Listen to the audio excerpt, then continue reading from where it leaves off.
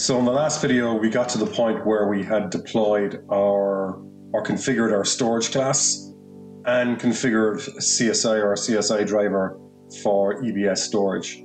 So there's a couple of bits that we need to do now next in order to get to a point where we can deploy some real pods or some real workloads. So you can see our storage class here.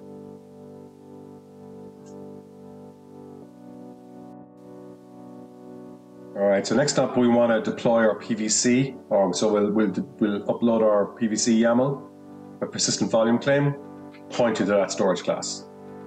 So here we go, so there we see the YAML.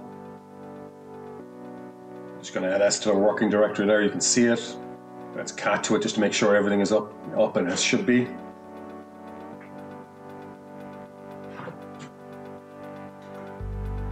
And there we go. All right, so you can see the storage class name, EBS-SC, and there's the name pod-1-claim, which we'll reference in our pod YAML. Clear out of that. Okay, so no PVC yet, right? Obviously, because we haven't deployed it. But here's our pod YAML, all right? So let's clear out of that. It's just a little basic, or a little small application. So you can see that there, ppdm-demo-pod-1-YAML. So we're going to deploy both of these in our new namespace in a second. But you can see the YAML file here. It's a little CentOS. It does exciting stuff like recursively spit out the name, the time and date. Right, so persistent storage, and there's my PVC claim. So we're going to create that new namespace. Already created if you're attentive. All right. So we can see that there, geos-ppdm namespace.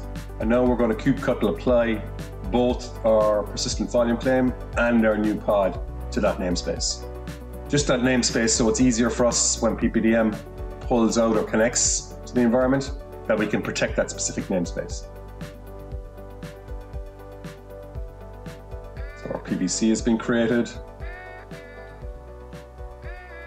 Now you see here when we get our PVC or take a look into it, you can see that it's in pending state until a pod attaches to it or makes that claim.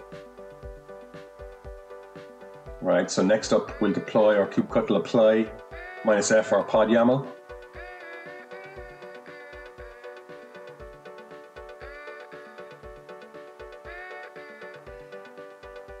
Into the namespace. So that's pod created. Let's see if it's up and running in a second.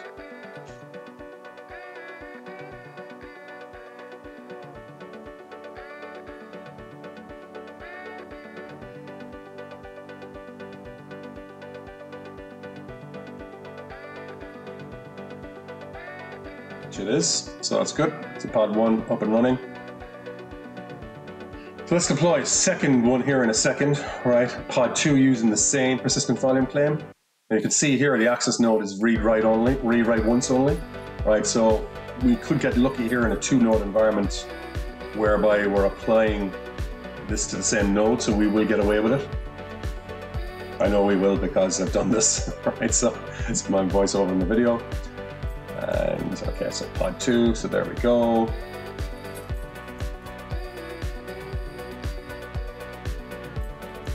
So let's apply this and see as our pod 2 come up.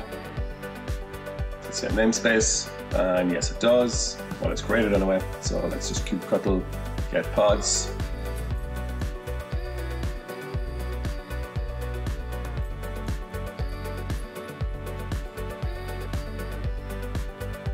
And there we go. All right, so both pods up and running in that new namespace we created. So as I said, we got a little lucky there perhaps in the 2-node cluster. Right, so we're going to set this context. The current context is actually that, right? But it normally would be default. And we're going to test, does our application actually generate any data? So that gets pushed to our new volume that's sitting on EBS, right? So that EBS, that data we want to back up and recover.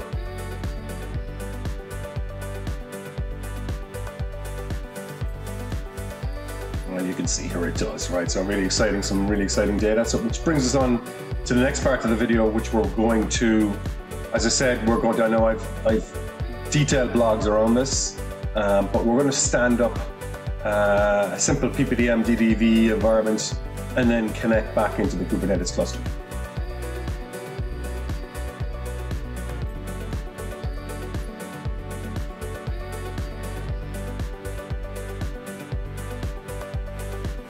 All right, so you can see the time and date there and so on. So just a little bit of data.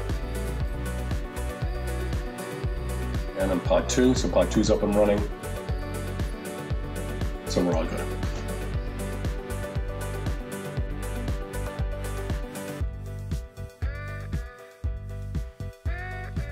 So next up, we'll deploy from Cloudformation PPDM and DDVE. Now we'll do this in one step, so this Cloudformation stack will do both. So I'm not going to dig into too much detail here because I've done this on extensively on a previous set of blog posts. Suffice to say here is this will configure both, it will stand up both, and it will also do the basic connectivity between PPDM and DDVE, create the file system, and attach to the backend S3 Datastore. We'll see that in a second. All right, so we just fill out the Cloudformation script as per normal. I won't go through the whole lot, I'll just skip through some. Just be careful of passwords and so on.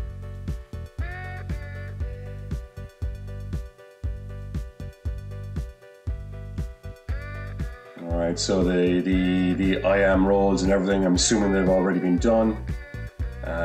Your S3 bucket, one thing to note here is your S3 bucket, when we get to the bottom of this script, I won't show it in the video, must be empty, all right, and must exist. Okay, so if it's empty, you can run the script, it will work. Sometimes, but it will fail to do the connectivity between PPDM and DDVE.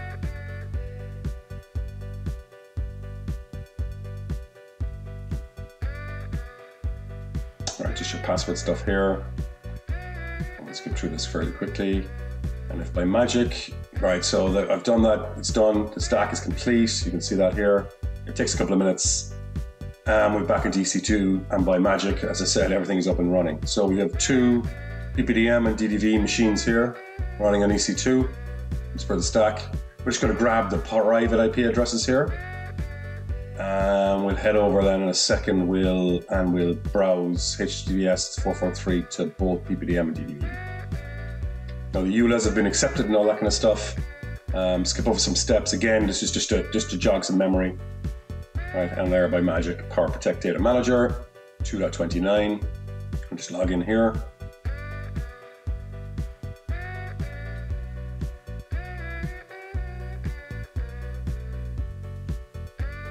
There we go. CBC storage there. Data domain itself. Sysadmin and our password. See our file system is up and running. All right, the critical alert there is for user for security. It's a security alert. So it's okay for now. So sys is enabled, NFS is enabled, DD boost is enabled, replications enabled. You can see my file system over there on the right.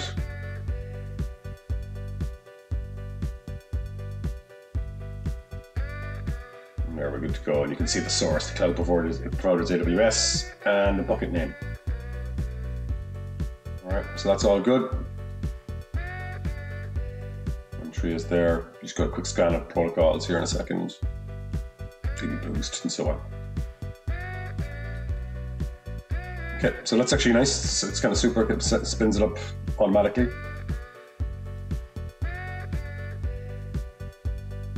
Running through a couple other bits and bobs.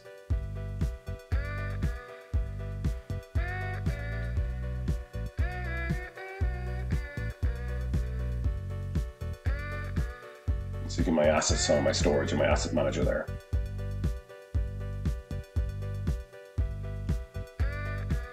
Asset sources.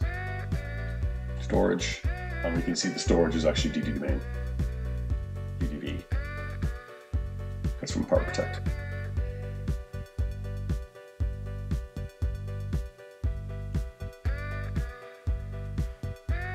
Alright, we just pause out of that and we go back into our EC2 console. Just let's jump into S3 here. It's just nice to note here that you can see that actually my bucket has been populated with a file system, or with objects rather. So you can see it here. There's my bucket, and you can see, yep, so there's stuff in the bucket. Right, so it's been populated, and we're good to go.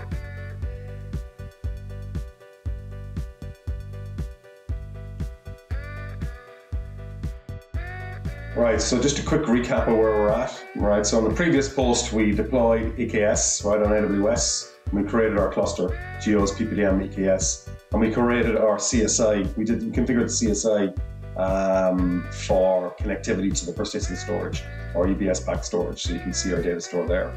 All right. This video or this blog, what we've done is we've created a namespace, created our pods with a little bit of workload, and we created a PVC or the persistent volume claim to that storage, to that backing storage. All right. So we have data somewhere. Right. Second part of the video, of course, is we spun up Power Protect Data Manager and Data Domain Virtual Edition as part of that Cloudformation template. Now that Cloudformation template did some nice stuff for us in that it connected PPDM to Data Domain Virtual Edition, created a file system and so on, but also exposed our backend Amazon S3 data store. All right. Of course, now we have the piece on the left and we have the piece on the right. Now we need to figure out how will we connect one to the other in order to protect our data and get that data into the Amazon S3 store. So that's the next part of the video, upcoming. Right, so the first thing we do is we're just going to grab the YAML files for RBAC to configure RBAC and the secrets and so on for EKS cluster in order to allow PPDM interact with or talk to the API for EKS, right? So I said everything with AWS rather is permission-based. So this is just carrying on that theme, right? So this is in the blog here, so it's very straightforward. Download to your local machine, extract, and we'll go into our Cloud Shell environment and we'll upload the files.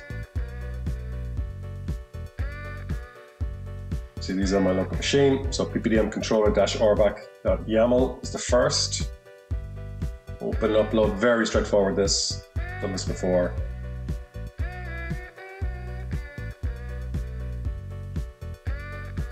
Upload the second file. PPDM-discovery-YAML. And after they're uploaded, just to do a quick check that they're there, and then we'll execute them using kubectl apply -f.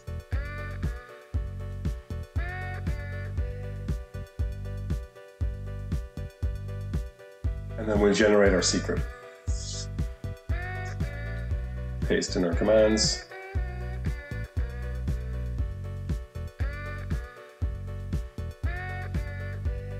Right, so once they've executed, then we want to run another special command that's in the blog. We want to see what that secret is, and we'll use that to create our user in PPDM to allow that role-based authentication back into the EKS cluster.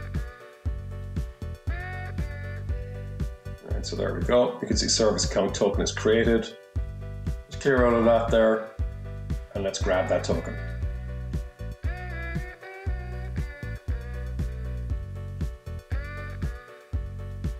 So grab that big long character list, we'll stick that into Notepad. We'll use that as our first piece of information in a second when we have PPDM.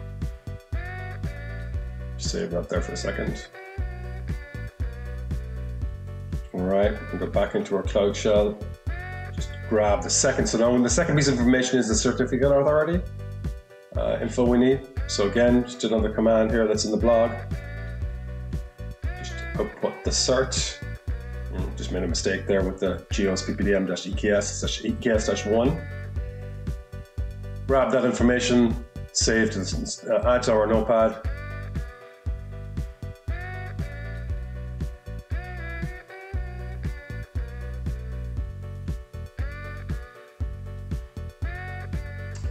Okay. Third piece of information is we need the actual API endpoint, right? So we're going to point to from PPDM, right? So that's kubectl cluster info. We'll grab that address there without the HTTPS ://header, and we just save that there. So my API is redacted there, so I'll see it grayed out. And the final piece then, of course, is our EKS cluster name. and we'll just save that there as well and head over to PPDM. The first thing we're going to do here is, right, you'll just see is that we have a Kubernetes asset source, but we've no asset source created, or we've no credentials. The first thing to do is create a list of Kubernetes credentials. Kubernetes, give it a name. This can be anything.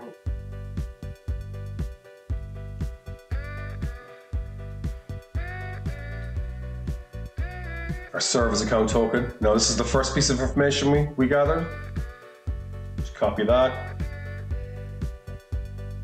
And it goes. Just have a quick peek here so we didn't paste something different. Yeah, so that's token type information. Now add our asset source. So the name, which will be our EKS cluster name.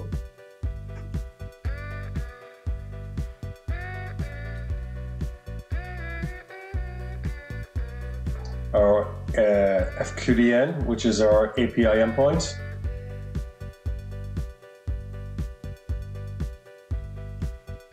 Port, now it's 443 for EKS, so we're just going to change that. Our host credentials that we've just created, all right, and the last piece are advanced options. So we need to add the root certificate or the CA. You just copy and paste that.